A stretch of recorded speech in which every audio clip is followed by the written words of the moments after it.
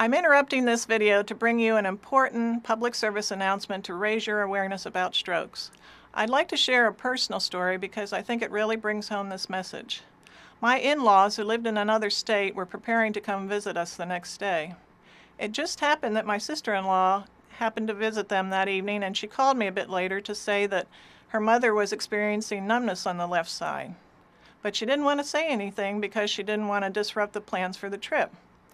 I said, no, she needs to go to the hospital right away because that is a sign of a stroke.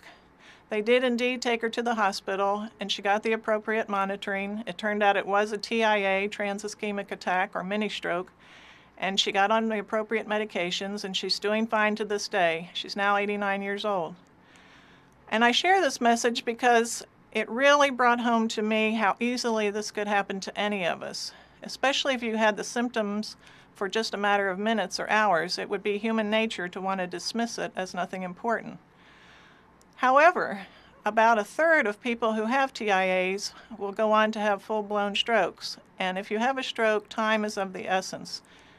If you are with anybody who is exhibiting any of the signs of a stroke, it's important to get them to the hospital immediately. They may not be thinking clearly, so it's up to you. Do you know what the signs of a stroke are?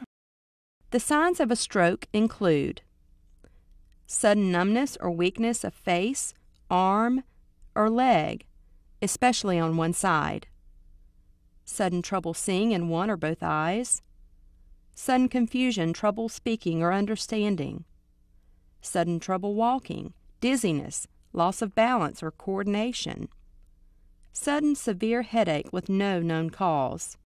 A stroke is a brain attack in which blood flow and oxygen to the brain are cut off. The most common type of stroke is when an artery to the brain is blocked.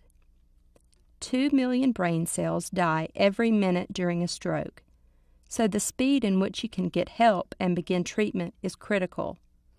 For example, there are new clot-busting medications that may really make a difference in your recovery, depending on the type of stroke you have. But ideally, these medications must be started within 3 hours from the time of the first symptom.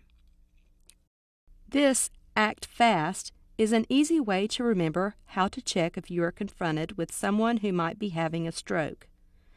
F. The face. Ask the person to smile. Does one side of the face drop? A. Arms. Ask the person to raise both arms. Does one arm drift downwards? S. Speech.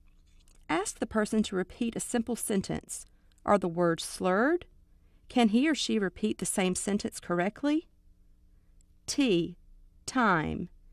If the answer is yes to any of these questions, time is important. Call 911 or get to the hospital fast. Brain cells are dying. More than 6 million stroke survivors are alive today in the United States, but it is still the third leading cause of death. Better yet, keep in mind that up to 80% of strokes are preventable by making the kinds of healthy choices we've talked about in this video.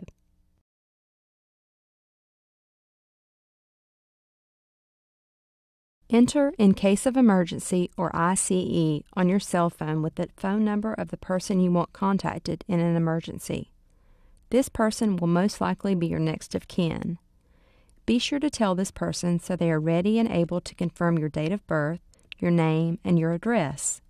If possible, it is also helpful if they can share information such as your relevant medical history, allergies, and blood type to expedite your care.